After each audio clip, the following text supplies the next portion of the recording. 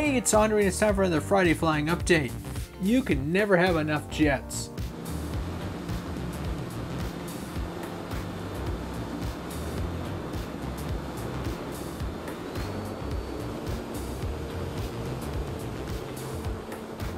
That's right, FMS Yak 130. I had a need for speed? Yeah.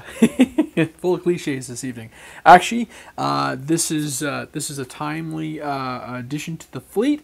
I'd been looking for an extra EDF, of course, because you need more EDFs, but I was looking for another jet that was compatible with my 6S 3300 packs, and it just happened that the 3300s, it just happened that the Yak fit that profile. Actually, I had been looking at the FMS Super Viper, the blue one, which is a very attractive looking aircraft, but it doesn't come with flaps, like pre-installed servos and flaps. And I'm like, why would I spend the extra $20 when the Yak has it? So I just decided that I would pick up the Yak.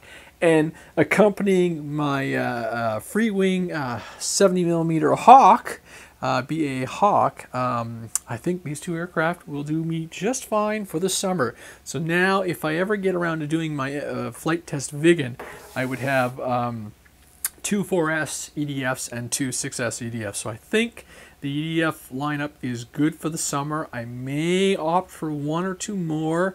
Something in the 3S, like a 64 mil, and maybe another one, depending on how I feel for my May trip. Or I might go really ridiculous and add, another FPV ship. We'll get onto the FPV stuff in a minute, but I do want to look at the FMS kit. And, this box is actually, sometimes you appreciate what kind of engineering they do for the package. And what got me was one of these wings. One of these guys was really well thought out. Like, look at that. Like another whole piece, like the fuselage was in the box, and then one of the wings is encapsulated. One of the wing pieces are, locked in and ready to be installed, but it's, it's secure. So that's pretty cool. So I'll do a bit of an unboxing with it later on this weekend, depending on the weather, because it is going to rain, so there's no flying, unfortunately. But last weekend, I actually did get away and do, oh, look at that, little bomblets. Fuel tanks. It's a really nice airplane. There we go. Got it out. That's pretty nice. And I've done 1 or 2 little touch-ups on the paint, and so things like packaging, getting to it, the tape and everything. Where's that other wing? Let's have a look at this. I've wanted to look at this jet all week. Whoops. There we go. Look at that. Nice. This will only be my second FMS aircraft, the first one being the P-51B, the Dallas Darling. I think that's what it's called, the Dallas, anyhow.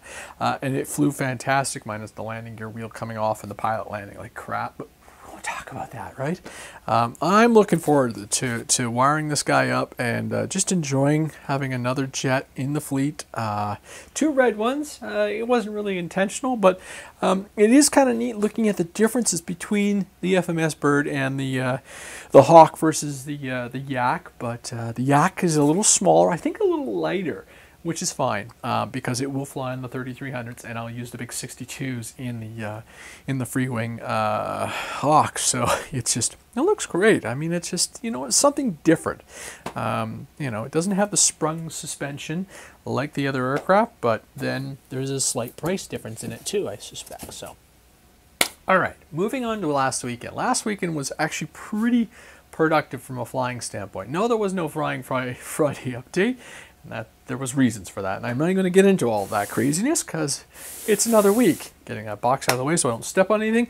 But I flew a whole whack of my FPV aircraft and had a good time. I got out and I actually flew the Grand Tundra on the 3300s in some pretty big wind, so I'm getting more and more comfortable. Now that there's no snow in the way, I've really been able to get used to that airplane and just work on my landings, because I'm used to like the lighter stuff, the lighter airplanes, and just bleeding off that power and floating in. Well, this one, you've got to kind of maintain that power level, so it's a little warbird-like, so it's just me getting my head around it and having some fun with it. But I was flying in some wind, no flaps, and just working on just managing throttle and bringing it down and touching down and having a really good time with it.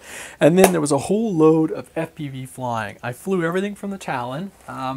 I want to work on the Talon. I was finding I must have had, you know, between the camera and the battery position, I was really having to give it full elevator up to keep it going. And in the wind, it's a bit of a football. It's a bit of that frontal area, I think, was really holding me back, and it was bouncing around a lot. You can see from the onboard video as I'm just jostling around in the wind. But I'll get there. I haven't been flying with the flight controller. I find that one, I don't know what it is about it, but I just don't enjoy it. It doesn't need it almost, I would have to say. I'd love to sit down and start programming the iNav, but I have so many other projects that I need to get to.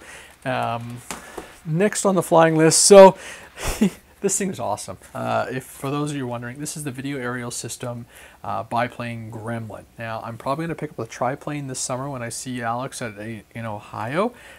And I am running a tri-blade on it. This is a little 1306 2300 kV motor.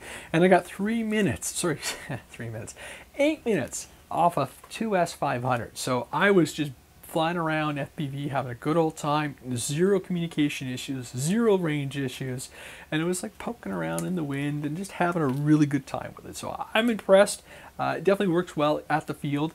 In the yard, I tried a 2-blade prop, and I think it was just a little too fast, but you have enough throw and authority that it almost feels like it has ailerons. I'm going to have to try some rolls and loops with it next time and just see if I can really push it. But it was good to slow down and you just kind of cruise around. Yes, you are getting a lot of prop in your image, and you get used to that and you just fly away and you recognize what you're flying on and just you have a good time with it. I did not get to fly the Tomahawk. Unfortunately, I had an ESC issue and it just grounded the aircraft, so I never got this thing in the air. It's all set. I've swapped out the ESC for something I had, and I've requested another one so I can just run it on 4S. Right now I've only got a 15 amp little one in there, so I'll fly it on 3S, and I'm sure it's going to go like crazy. But unfortunately, the weather, like I said, won't cooperate. If we have a break in the rain, I may get out with something like this because the field shouldn't be too soggy and I can land it, I think, without like getting everything soaked up inside. You do have all those inputs, so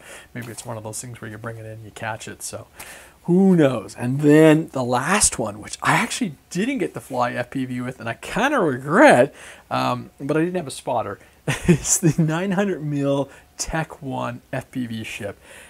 This was sent to me by MotionRC, and I waited all winter to fly it because of that cage design. It's a good design, but when you're dealing with snow and everything, and your receiver's inside there, your ESC's inside there, it was too much of a risk. Now, the sound that T-motor makes is crazy. That's an F80, and it's a 3-bladed prop. I think it's a 3x5x5, and on 4S. And I put the video up and like launch, it was nothing to it, like quarter stick, and it took off. There's a bit of weight behind the wing. It's got some material behind it, but it also flew really smooth. I basically put in some normal settings that I usually do for a wing, nothing too crazy, and it was line of sight. I had zero issues. The onboard video that I posted, it looked great. It wasn't until like I was at like full stick that you would pick up any kind of vibration, and I never balanced the prop. So,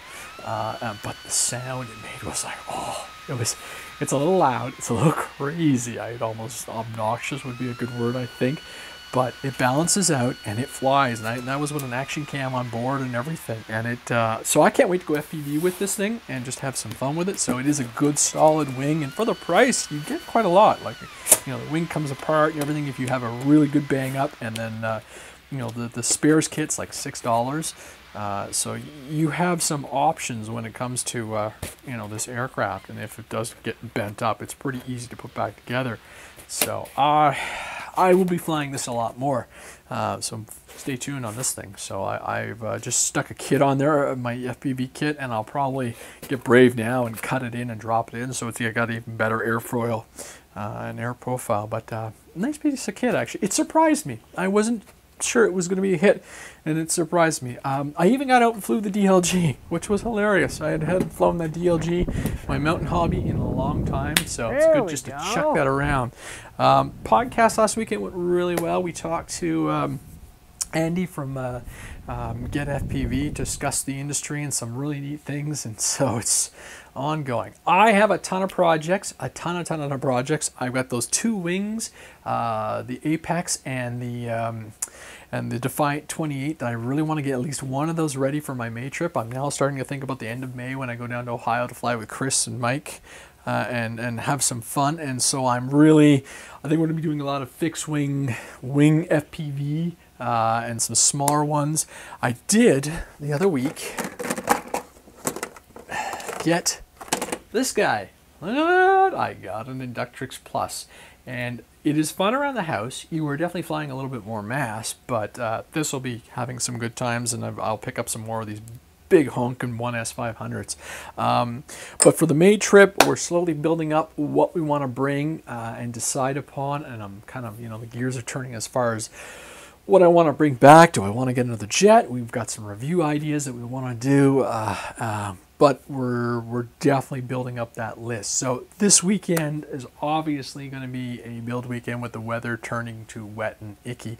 So I do want to, like I said, get that wing going, and then there's a giant Spitfire, which I want to spend some time gluing. And if you saw the video from last weekend, yeah, the smaller clear Spitfire lasted all of 10 seconds.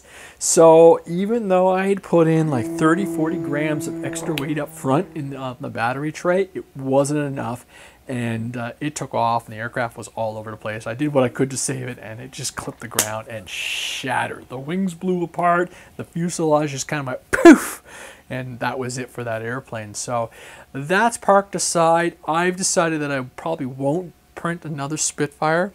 Maybe I will do another fuselage, but it's got and this was with a bigger motor, better power setup and everything, and it still was very unpredictable flying wise. So I'm going to go with flawed design, not even flawed design, just tail heavy design, and move on and probably look at something like the Jug, a later aircraft that they produced where they address some of the servo placement issues, so it's not so tail heavy. That just means more printing. I do have 2 other airplanes that were sent to me to print, so eventually I will get into it and keep printing, but as summer comes along, I'm focusing on the fleet. Obviously, I'm going to be building up Yak. The Hawk has got that insert kit that I need to do, and I'm going to, because the cheater holes are on the bottom of the Hawk, I'm going to put some mesh in there and get those 2 aircraft all ready. The field is not ready for fixed landing gear aircraft. I did fly the Corsair last weekend, and it was really nice, but even that with the rough field gear was getting tossed around pretty good, and a few aircraft got beat up pretty badly because of the ruts in the ground and everything. So we'll let the temperatures come up, let everything smooth out and everything, get rid of some of that mud, and have some good time flying. So there we go. Wow, it's a long one. I'm Andre. Thank you for watching. Have a fantastic flying weekend. Talk to you later.